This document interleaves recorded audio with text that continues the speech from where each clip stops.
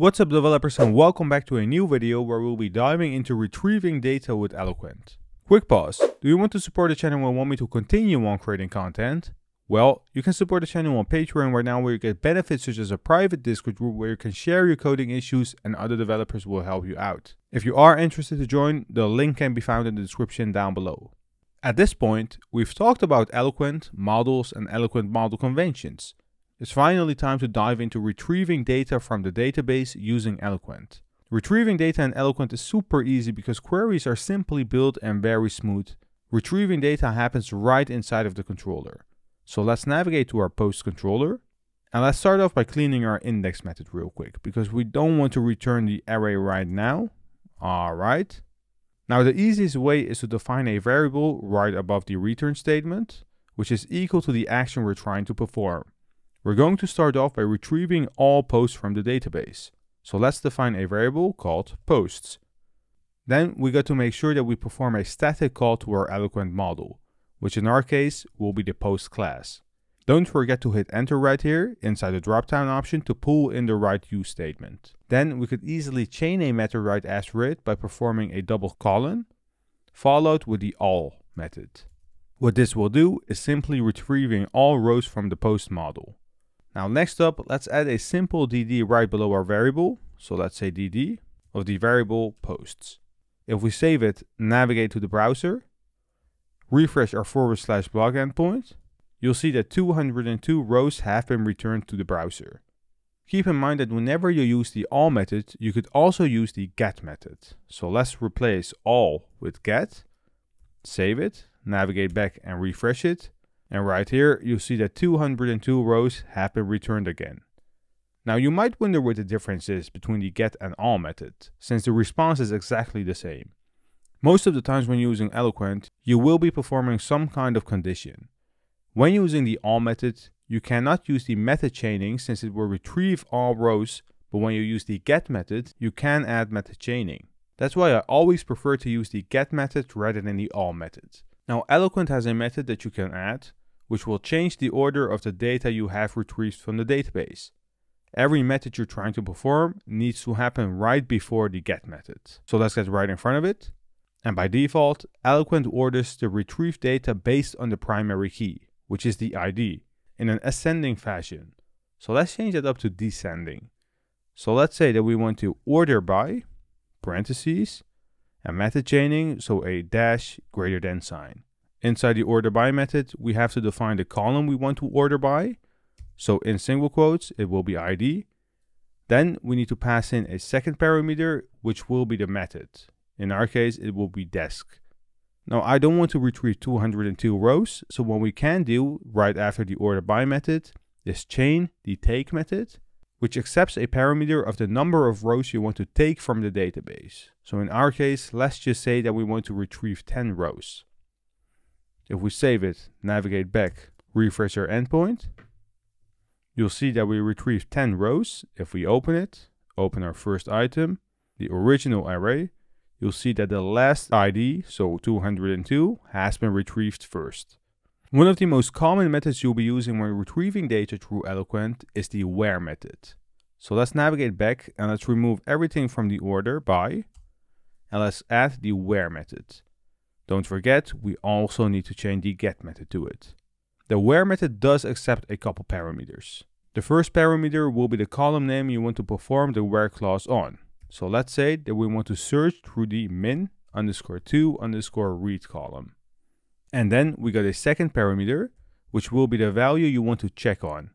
So let's say that we only want to retrieve posts where the minutes to read is equal to 2. If we save it and navigate back to the browser, refresh it, you'll see that we have retrieved 25 rows from the database. There is an additional parameter that we can add right inside of the where method, which should be placed in the middle.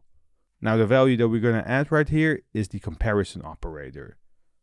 By default, the where method places an equal sign right in between, but you can override it by, well, adding a new parameter, and let's say that we want to check whether it's not equal to 2. If we save it, navigate back, refresh it, you'll see that the value is 177, and if we add the 25 to it, the total amount will be 202. At the moment, we've only retrieved a couple hundred rows, well, 202 to be exact. If you are working with thousands or even millions of rows, you rather want to chunk the data before you retrieve it. Laravel has a pretty cool method that we could use, which is the chunk method. Let's navigate back. Let's remove our variable post and our DD. What the chunk method will do is basically breaking the request you're performing to the database into smaller pieces. The output will be a little bit different than what we're doing right now. So let's define our post model, chunk.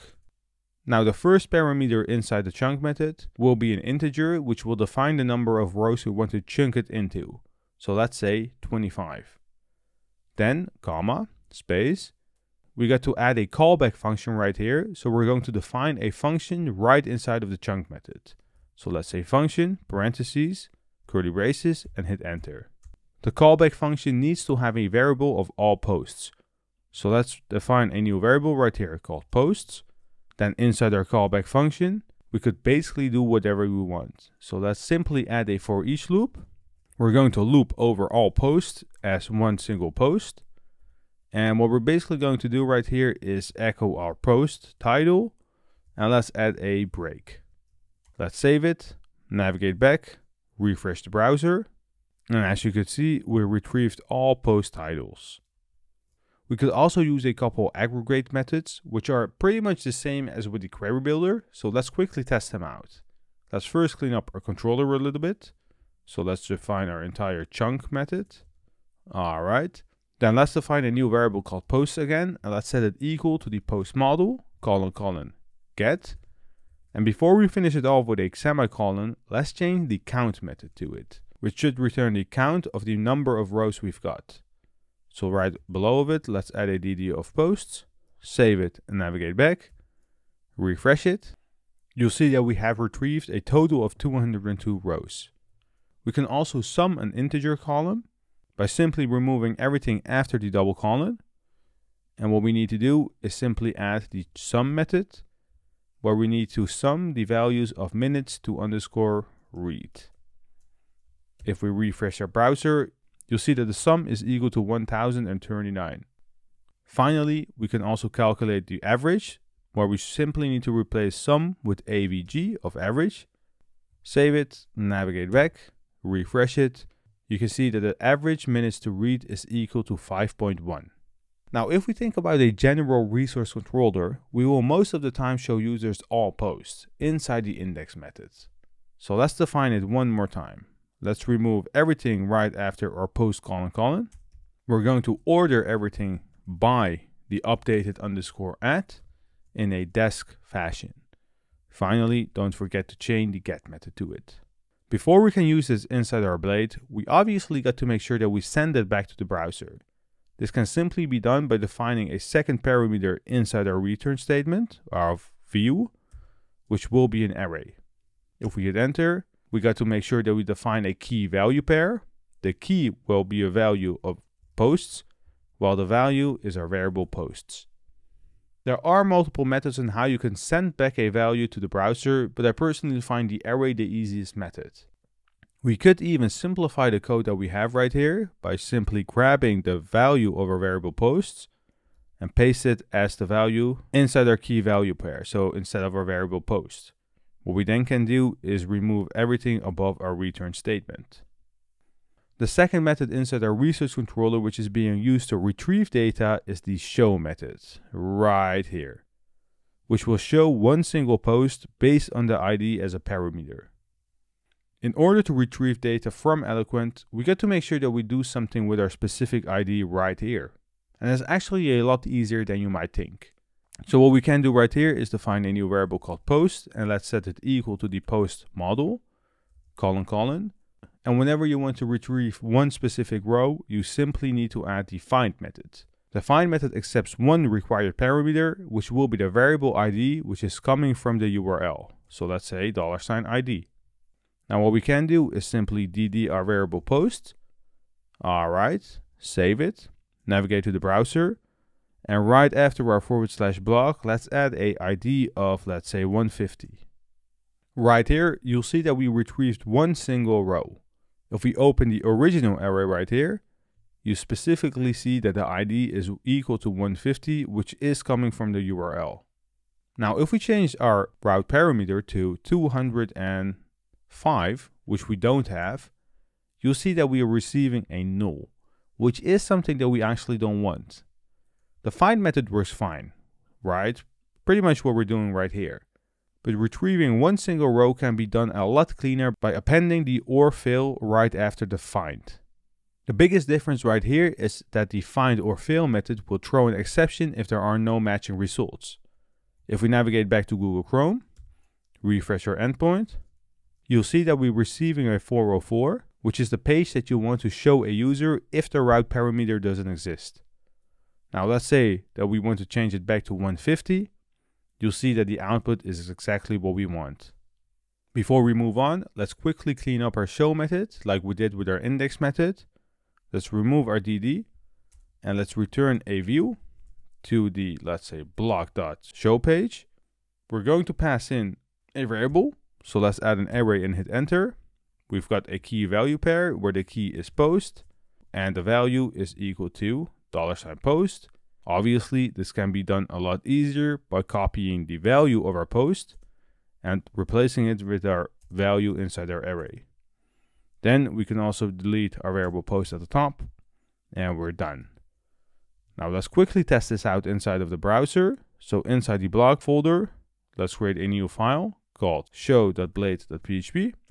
And what we can do right here is basically adding curly braces and saying that we want to print out our variable post.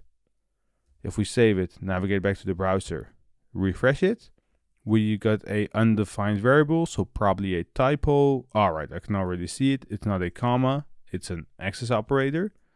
Navigate back, refresh it, and as you can see, we retrieved one single row where the ID is equal to 150.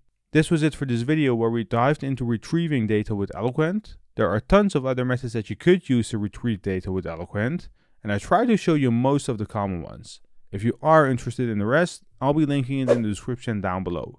If you do like my content and you want to see more, leave this video a thumbs up, and if you're new to this channel, please hit that subscribe button.